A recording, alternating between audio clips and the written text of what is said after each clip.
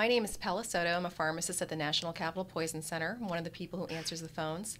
Today I'm going to show you some of the common products around the house that contain button batteries.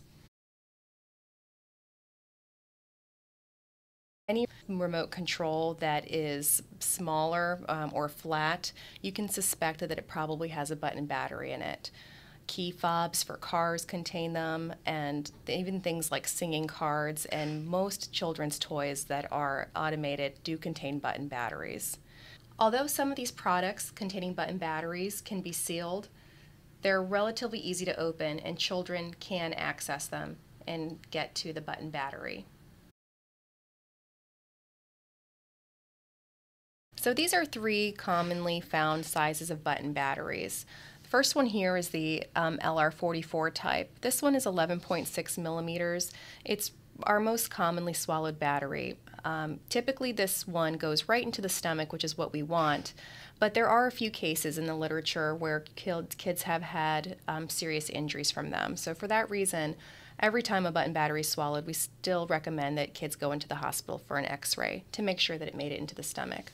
This next one here is a 16 millimeter battery, and then the next one here is a 20 millimeter battery. These larger sized batteries contain a higher voltage and therefore can cause more injury to the tissue.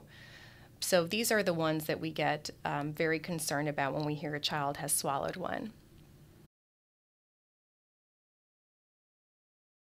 If a child swallows a battery, sometimes you could notice that there may be signs of choking, and sometimes there can be no symptoms at all.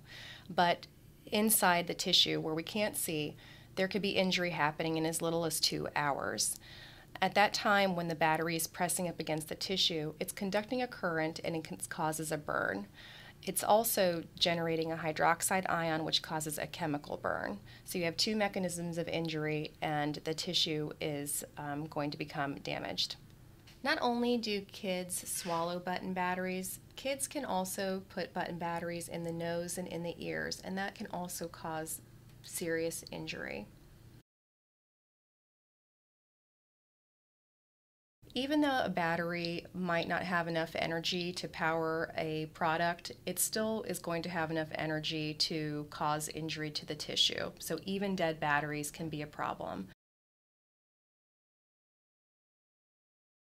A lot of parents give their children car keys to play with. They may not realize that inside the key fob there could be a button battery. All it takes is for this to be dropped and a button battery could come out.